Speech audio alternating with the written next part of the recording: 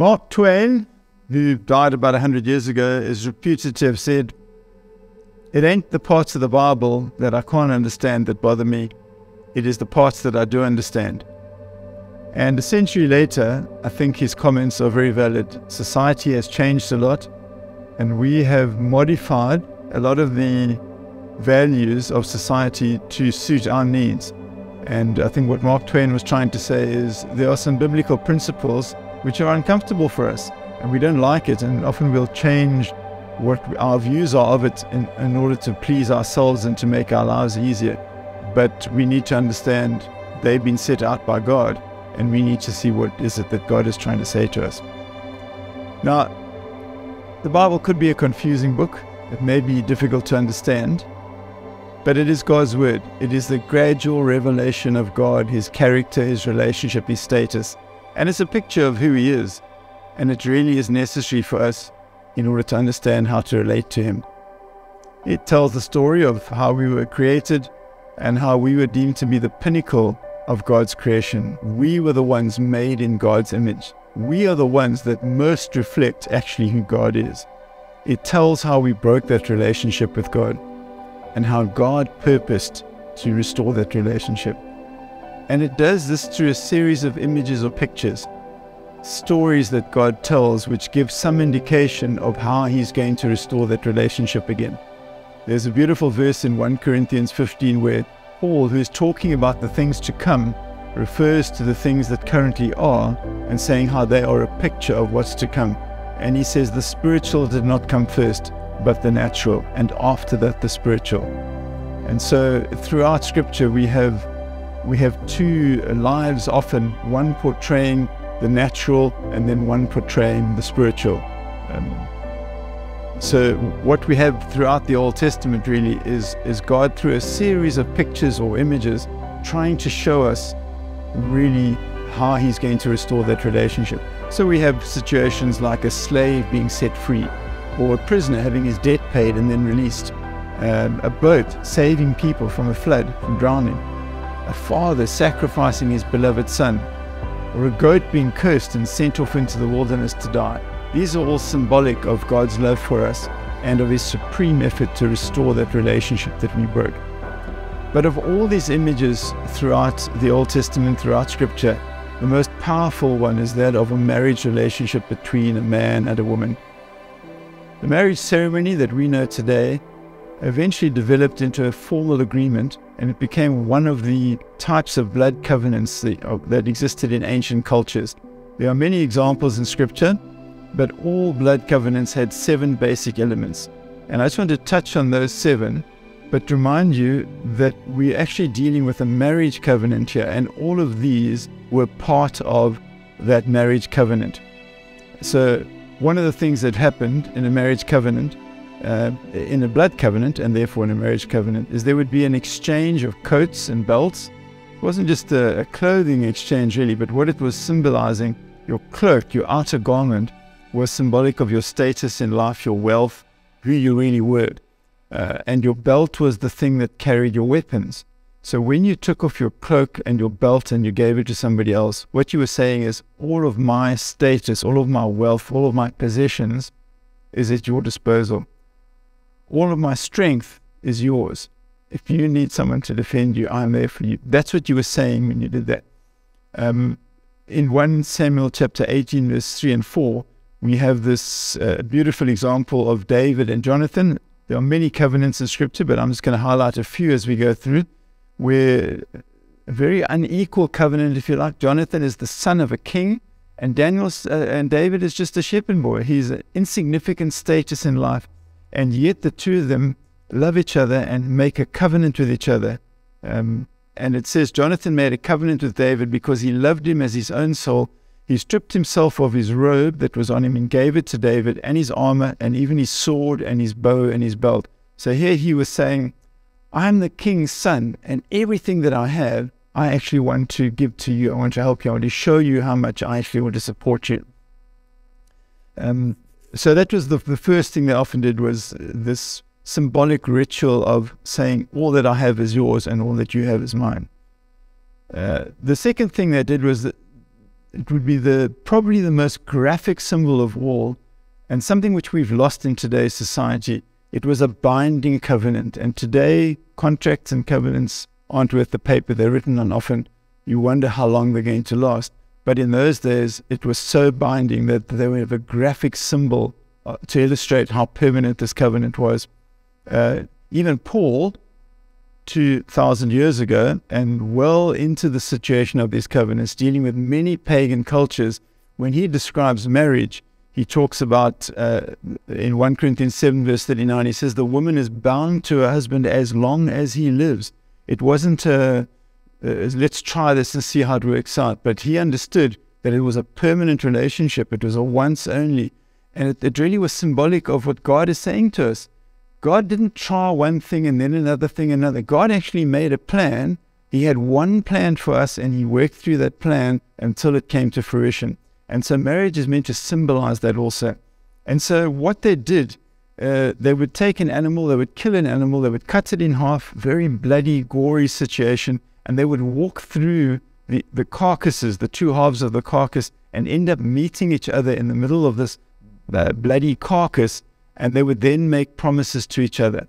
And what they would do effectively after making these promises, they would point to the carcasses and say, God, do so to me and more if I break this covenant with you. It was symbolic of them walking through death for the other person and saying, I will never, ever break this covenant. If I break this covenant, that is what must happen to me. And they would point to the dead animal. Now, you may not be aware of this, but up until a generation ago, in many marriage ceremonies, modern marriage ceremonies, there was a certain ritual and there were certain promises that were written into it, and people would read this out, and it became ritualistic. Today, we often write our own vows to each other, but there was a standard set of vows that people would often use. And one of them comes from the book of Ruth. Ruth had married somebody, and her husband had died. So she was actually no longer bound to her husband. But back in those days, a marriage ceremony was often more than just between a man and a wife. It often involved the two families, and sometimes even the two communities from which they came. And one of the things they did was, if a woman married a man, she left the protection of her father, who'd been looking after her, and she was now being handed over to another man who would protect and care and look after her. And she would make a promise to say, although I used to serve my family and my family's gods, I will now serve this man's family and his gods. It was a very, very complete contract that they were making. And when Ruth's husband died, she was no longer bound to those things anymore. Yet, when Naomi left to go back to her home, Ruth actually said to her, don't urge me to leave you or to turn back from you. Where you go, I will go. And where you stay, I will stay. Your people will be my people. Your God will be my God. Where you die, I will die. And there I will be buried. And then here comes the interesting part. This is what was said at the end of a covenant when they stood amongst these two carcasses. She said, may the Lord deal with me, be it ever so severely, if even death separates you and me. She understood what that covenant meant, that she was not going to turn back on her promises that she'd made to that family. Jacob and Laban are two people who made a covenant with each other too. But it was really a covenant because they didn't trust each other. And when they leave each other also, they separate from each other physically. The one goes to live in his own house far from the other one. They made a covenant because Jacob had married Laban's daughters. And Laban says, may the Lord keep watch between us when we are separate, and when we are out of each other's sight. If you mistreat my daughters or take other wives, no one else is with us. Understand that God will be a witness between you and me. So he was saying that although we're not here to see that we follow the terms of the covenant we made, God is going to be the witness. If you break that covenant, God will deal with you. And then an interesting verse that comes out of Jeremiah, which if you've read it, you may have wondered what's going on here. But God is speaking through the prophet Jeremiah to the group of the Israelites and saying, you've actually broken my covenant. And the covenant was a symbolic thing, which, because God couldn't be seen, the people that represented the nation of Israel broke this covenant.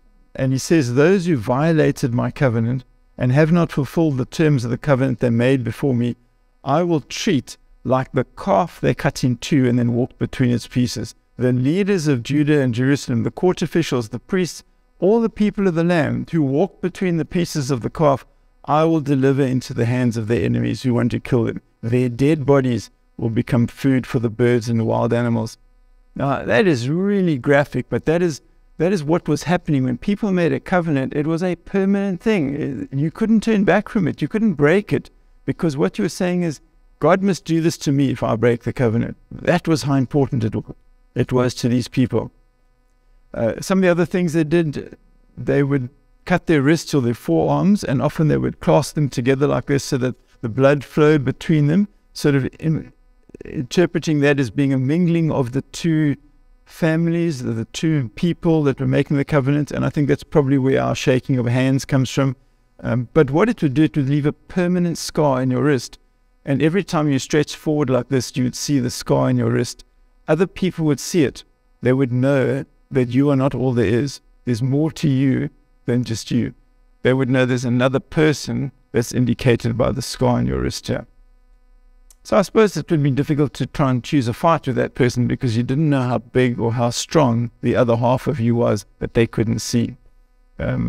Now, for the nation of Israel, the symbolism of the scarring in their flesh was the circumcision. When God made a covenant, when it started with Abram, he said, all of your male children must be circumcised on the 8th day after they're born. And that was a permanent scar in their flesh, which would remind them that they'd made a covenant, entered into covenant with God. Then they would take on the other person's name as part of their name after that. So the two names would become lengthened, and that would be another indication to other people, to the community, that you weren't all there was. There was another part to you that they couldn't see. And again, probably the best symbol of that happening is when Abraham and God made a covenant. Abram's name was changed to Abraham, adding the ha sound, and Sarai's name became Sarah. The name of God at that stage was unpronounceable, but it was very strongly, there was an H sound in it, which is a YHWH was the way it was written. And so that H being added to Abram's name was an indication that God had added his name to a man's name. And from then on, God became known as the God of Abraham, and the God of Abraham, Isaac, and Jacob. That God would take on a human being's name as part of his name was just quite incredible. They would also erect a monument. The monument really served as a reminder to future generations.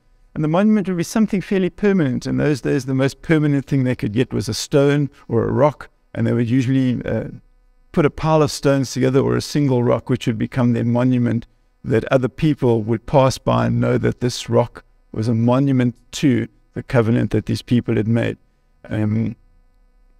That Joshua, at the end of his life, when he's about to die, and he's going on and he's led the people into the promised land, and they've settled into their places, and he's trying to remind them, now don't forget the God who gave you all of this. Remember the covenant that you made with him.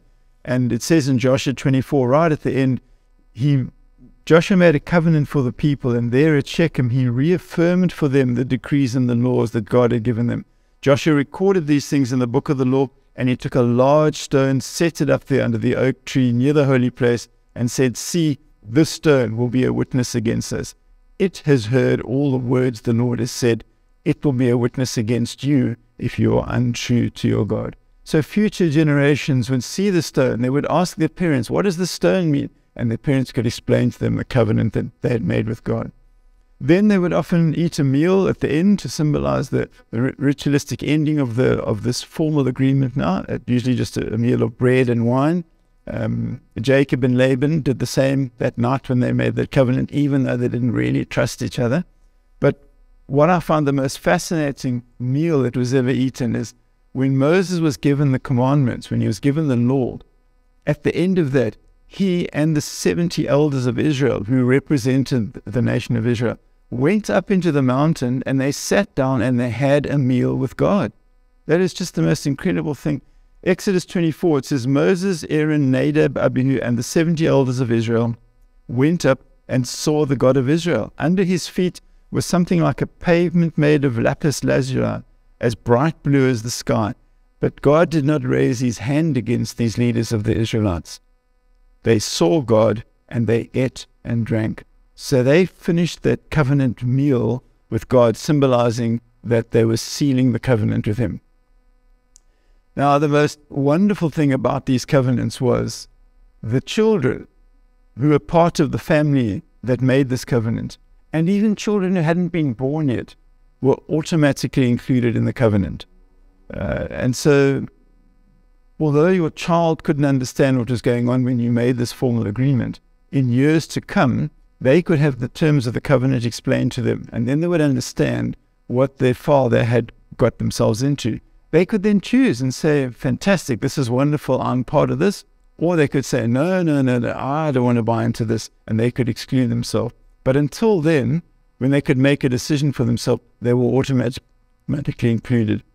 And the example of that is at the end of Moses' life, before he dies, he reminds the people of Israel that they were actually unfaithful to God, and that God said, as a result of that, you are not going to see the promises I made you in the covenant that I made with you, but your children who couldn't decide and were too small to understand, they will be the ones that benefit. In Deuteronomy 1 verse 39.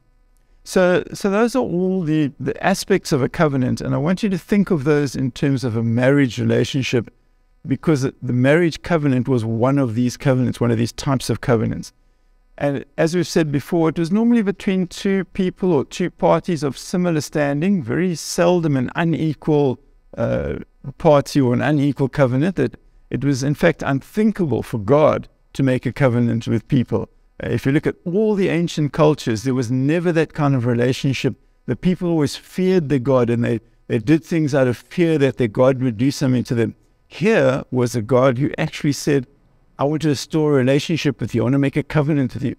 I want to give you everything that I've got. It was just unthinkable for God to do that, but he did. So God made man in his own image, and he called all of his creation in front of Adam, and Adam could see, actually, none of these creatures are like me. I'm different. There's something different about me. And then God took Adam and made him into two people. He sort of took half of him and separated him. And in such a way, God was showing that the true characteristic of God is not just one thing, but there's a male part, there's a female part. All of those characteristics are necessary to reveal the true nature of God. And the overwhelming attraction that a man and a woman have for each other, the physical, the biological, the spiritual attraction, the desire to come together, is part of God showing you the overwhelming love that he has for us, and how he wants to draw us towards him. And so the marriage ceremony and the marriage relationship is probably the ultimate picture of what God is trying to show, how much he really loves us. Ephesians chapter 5, where Paul is talking about the marriage relationship, he says in chapter 5 verse 31, therefore a man shall leave his father and mother and hold fast to his wife, and the two shall become one flesh. It's a reversal of what God did with Adam, where he separated Eve from Adam to show Adam that there's a desire to be together again. There's a desire for God to bring us towards him. In the same way, God is saying this reversal now, a man and a woman coming together and becoming one, is actually the mystery. He says this mystery is profound, but I'm saying that it refers to Christ and the church. And he's saying that when a man feels a desire for a woman, and a woman wants to be joined to a man, and the two become one, as Adam and Eve did, that is actually what God is saying is the love that I have for my people and how I want to become one with you.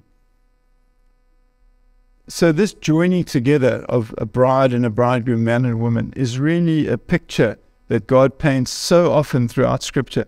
Almost all of the prophets refer to the nation of Israel as a woman or as a wife who has gone away and left her husband, and God is trying to call her back again. And if you read through the Old Testament prophets, that recurring theme comes up over and over again. It's a woman, it's a wife who's left her husband, and the husband is desperate to call her back and to get her back again. probably the best picture of the love of God shown in a marriage relationship is the story of the Song of Solomon. It talks about a young man, who's really God, the image, a young shepherd boy going out to woo a young dark-skinned maiden, and she points out how ordinary and unspectacular she is, and she lists all her faults and her shortcomings, but yet this young shepherd boy continues to woo her and to tell her how much he loves her and how he cannot live without her. And then he leaves her, which is part of the tradition, because he now goes away to build a house for her. And she pines while he's away. She says, "Where's he gone? Why has he left me?" But he's gone to build a house for her so that he can come back to marry her. And when he returns, there's a massive surprise for her, because when he comes back, he reveals he's actually not a lowly shepherd boy. He is Solomon, the greatest, wisest, richest king that Israel has ever known. This king, who could choose any woman in the land, has chosen this plain, ordinary woman because he loved her. She is now going to move out of this little country cottage that she has into the palace that he has built for her, and she's going to live out her life in luxury with her lover, the king. What a wonderful picture of God's love for us, and how the difference in status between us is so remarkable, and yet God still woos us and wants us to be part of him. So that intense love that a man and a woman feel for each other is a small symbol of how intense God loves us. And think of all the covenant points that I've mentioned and how the blessings that God has for us are built up in those 7 points. Let's just run through them quickly. God has promised us that all of his strength, all of his wealth, all of his resources are for our benefit. That is just an incredible thing when you think we've got an infinite amount of resources at our disposal and God wants to give them to us. God has walked through death for us. He sacrificed his son and he said, "I will never leave you or forsake you. Look at what I'm prepared to do for you. I will never break this covenant." There's a permanent scar in God's body, as it were, because of what he's done, the covenant that he's made. In Revelation chapter 5, this is very interesting. When John is in heaven, he looks up and it says, "I saw a lamb looking as if it had been slain." There were still the marks in the body which said something's happened to this person. Some damage has happened. I can still see the scars and the marks. In heaven, there is one person who is not going to have a perfect body, and that's Jesus. He will bear permanent scars as a result of his love for us. We spoke about the name changing. God actually calls us his children, and he says that he is our God. That is the relationship that he built. There's a monument, a permanent monument. At Calvary, there's a cross, which is a permanent monument to all generations of God's love for us. Regularly, we take a meal of bread and wine, which is symbolic of that covenant relationship that we have. And we read out whenever we do it in Corinthians 11. Jesus said, "This cup is the new covenant in my blood. Do this whenever you drink it in remembrance of me." So although we weren't there to drink the meal at the time, we are like the children that came afterwards. We can drink and eat that meal as a reminder of the covenant. And then finally, remember that all children are part of this covenant until they're old enough to reject it. Now, I know many of you have had children who have died, babies that were born and died soon after, and you wonder, are they going to be in heaven one day? Well, according to the covenant that we see in Scripture, God has said until those children are old enough to make a decision, they're his. They're part of that covenant.